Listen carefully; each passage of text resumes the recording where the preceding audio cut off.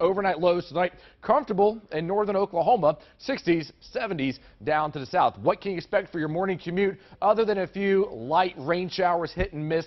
Temperatures are going to be mainly in the 70s. Your commute will more than likely be just fine out there, as again, the rain will be fairly light and more than likely coming to an end by 9 o'clock. So for tonight, 20% chance of rain, 71 degrees. We'll keep a 20% chance of rain at 8 a.m. Mid 70s, we are dry and warm, but not hot. As we go in towards noon, 84 degrees, and a high tomorrow, only 89 degrees. Last week of July is traditionally a very hot week for us, where our average highs are usually easily getting into the mid 90s and 100s, but not for tomorrow. Look at this, only 85 in Enid, 87 in Stillwater, 89 in Oklahoma City. Look at this, nowhere in the entire state of Oklahoma are we seeing 90-degree temperatures for tomorrow. As we go in towards tomorrow afternoon, low in chance of a few isolated showers out in western Oklahoma, and some of those coming up just in towards western parts of the metro. But again, I expect most of us will stay dry. Big story again, Oklahoma cool down coming in here, where temperatures are going to remain 10 to 20 degrees below normal, especially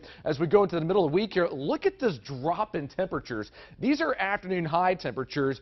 And look, this is where we should be, and we're likely only going to be getting down into the lower 70s. Wednesday will be the coolest day all week. Temperatures come up by the end of the week, but they're still well below average. Not only that, also getting a fair amount of rain coming in here as well. 80 to 100% chance of storms from Guymon through Woodward, and that even includes Oklahoma City as we go into Wednesday. How much rainfall? Widespread for now, 1 to 2 inches of rain across much of the state. Isolated areas, especially between Woodward and Clinton, near 4 inches. So Sealing, Fairview, even down towards around Elk City, yeah, up towards almost 4 inches of rain coming in here, especially as we go in towards the middle of the week. So nice amount of rainfall coming in here. That will help keep the grass green and keep the fire threat very low. So 89 degrees for a high tomorrow, 89 for Tuesday. Look at that drop in temperatures for Wednesday, 80% chance of storms, 77 on Thursday, 83 on Friday. This might be the best looking